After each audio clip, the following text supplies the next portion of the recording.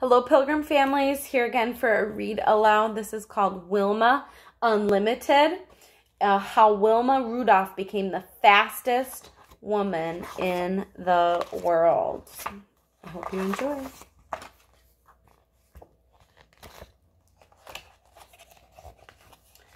No one expected such a tiny girl to have a first birthday. In Clarksville, Tennessee in 1940, life for a baby who weighed just over 4 pounds at birth was sure to be limited. But most babies didn't have 19 older brothers and sisters to watch over them. Most babies didn't have a mother who knew home remedies and a father who worked several jobs. Most babies weren't Wilma Rudolph. This is a true story, by the way.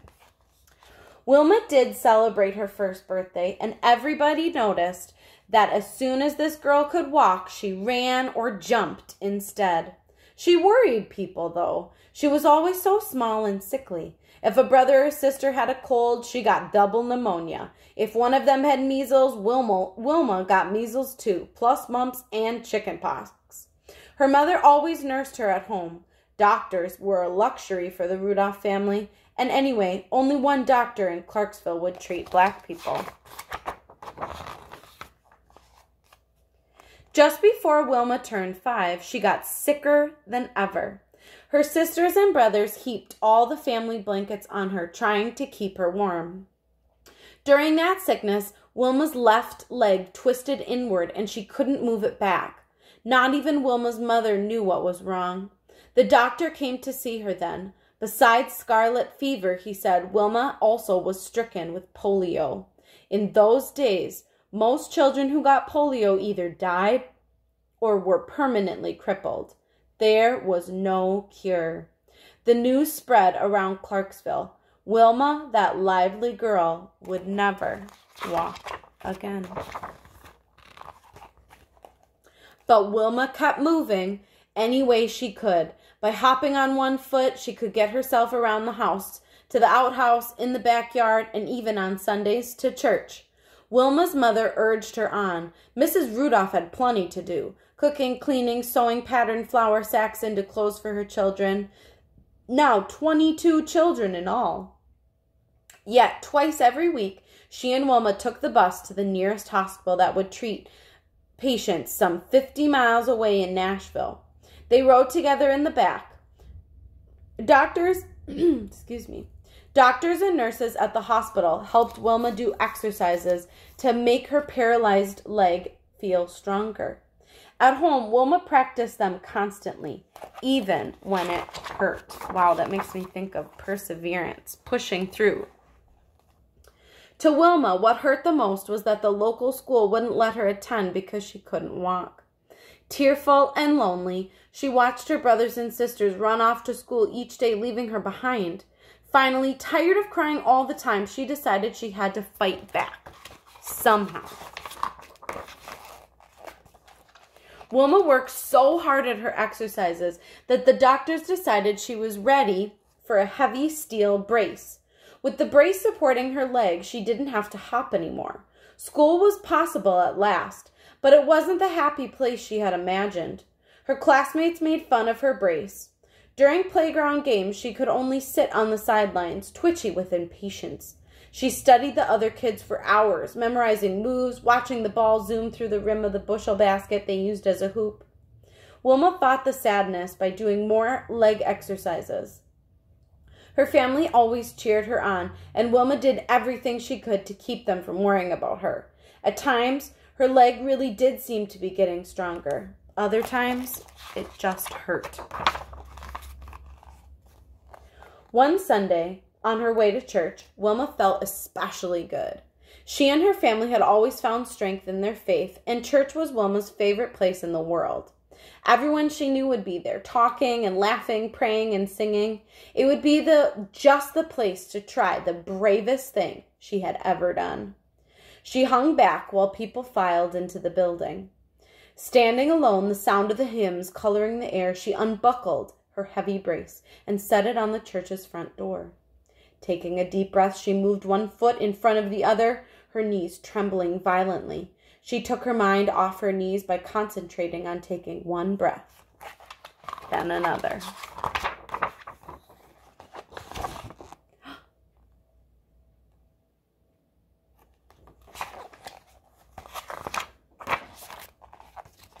Whispers rippled through the gathering. Wilma Rudolph was walking. Row by row, heads turned toward her as she walked alone down the aisle. Her large family, all her family's friends, everyone from school, each person stared wide-eyed. The singing never stopped. It seemed to burst right through the walls and into the trees. Finally, Wilma reached a seat in the front and began singing too, her smile triumphant. Wilma practiced walking as soon as she could after that, and when she was 12 years old, she was able to take off the brace for good. She and her mother realized she could get along without it, so one memorable day they wrapped the hated brace in a box and mailed it back to the hospital. As soon as Wilma sent the box away, she knew her life was beginning all over again. After years of sitting on the sidelines, Wilma couldn't wait to throw herself into basketball, the game she had most liked to watch. She was skinny, but no longer tiny. Her long legs would propel her across the court and through the air, and she knew all the rules and all the moves. In high school, she led her basketball team to one victory after another. Eventually, she took the team all the way to the Tennessee State Championships. There, to everyone's astonishment, her team lost. Wilma had been accustomed to winning. Now she slumped on the bench, all the liveliness knocked out of her. But at the game that day was a college coach. He admired Wilma's basketball playing, but was especially impressed by the way she ran. He wanted her to run for his track and field team. With his help, Wilma won a full athletic scholarship to Tennessee State University. She was the first member of her family to go to college. 8 years after she had mailed that brace away, Wilma's long legs and years of hard work carried her thousands of miles from Clarkville, Tennessee. The summer of 1960, she arrived in Rome, Italy, to represent the United States at the Olympic Games. As a runner, just participating in the Olympics was a deeply personal victory for Wilma, but her chances of winning a race were limited. Simply walking in Rome's shimmering heat was a chore, and athletes from other countries had run faster races than Wilma had ever run. Women weren't thought to run very well. Anyway, a track and field were considered a sport for men. Remember, this is a long time ago, and people needed to get it together. Anyway, and the pressure from the public was intense. For the first time ever, the Olympics would be shown on television, and all the athletes knew that more than 100 million people would be watching. Worst of all, Wilma had twisted her ankle just after she arrived in Rome. It was still swollen and painful on the day of her first race. Yet, once it was her turn to compete, Wilma forgot her ankle and everything else. She lunged forward, not thinking about her pain or her fear or the sweat flying off her face. She ran better than she had ever run before, and she ran better than anyone else. Grabbing the attention of the whole world, Wilma Rudolph of the United States won the 100-meter dash. No one even came close. An Olympic gold medal was hers to take home. So, when it was time for the 200-meter dash, Wilma's graceful long legs were already famous. Her ears buzzed with the sound of the crowd chanting her name. Such support helped her ignore the rain that was beginning to fall. At the crack of the starting gun, she surged into the humid air like a tornado. When she crossed the finish line, she had done it again. She finished far ahead of everyone else.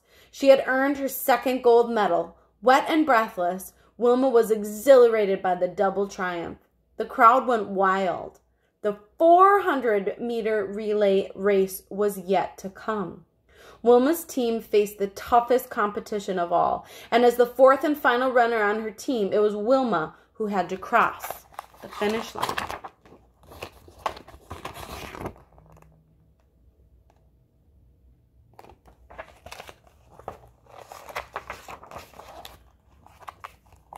Wilma's teammates ran well, passing the baton smoothly, and kept the team in first place.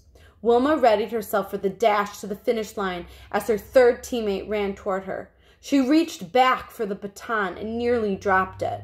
As she tried to recover from the fumble, two other runners sped past her. Wilma and her team were suddenly in third place. Ever since the day she had walked down the aisle at church, Wilma had known the power of concentration. Now, legs pumping, she put her mind to work. In a final, electrifying burst of speed, she pulled ahead. By a fraction of a second, she was in first place to blast across the finish line. The thundering cheers matched the thundering of her own heart. She had made history. She had won for an astounding third time. At the ceremony that week, as the band played the Star-Spangled Banner, Wilma stood tall and still like a queen, the last of her 3 Olympic gold medals hanging around her neck. Wilma Rudolph, once known as the sickliest child in Clarksville, had become the fastest woman in the world. Here's an author's note that's really cool. Wilma Rudolph became, at age 20, the first American woman to win 3 gold medals at a single Olympics. When she returned home from Rome, her family was waiting for her, and so was all of Clarksville, Tennessee. The huge parade and banquet held in her honor were the first events in the town history to include both blacks and whites. During the time of Wilma's childhood, in the 1940s, polio, also known as infantile paralysis, was the world's most dreaded disease. A cure for it was not found until 1955, but by then it had killed or crippled 357,000 Americans, mostly children, only 50,000 fewer than the number of Americans who had died in World War II. So a very deadly disease. After she retired from her career as a runner in 1962, Wilma became a second-grade teacher and a high school coach. She remained a much-admired celebrity, but to prove that there were more to her than just running, she started a company called Wilma Unlimited that gave her opportunities to travel, lecture, and support causes she believed in. Later, she founded the nonprofit Wilma Rudolph Foundation to nurture young athletes and to teach them that they too can succeed despite all odds against them. The story of all she overcame in order to win at the Olympics has inspired thousands of young athletes, especially women. Wilma Rudolph passed away in 1994. I hope you enjoyed learning about Wilma Rudolph. Maybe go do some research of your own and learn more about her. Have a good day.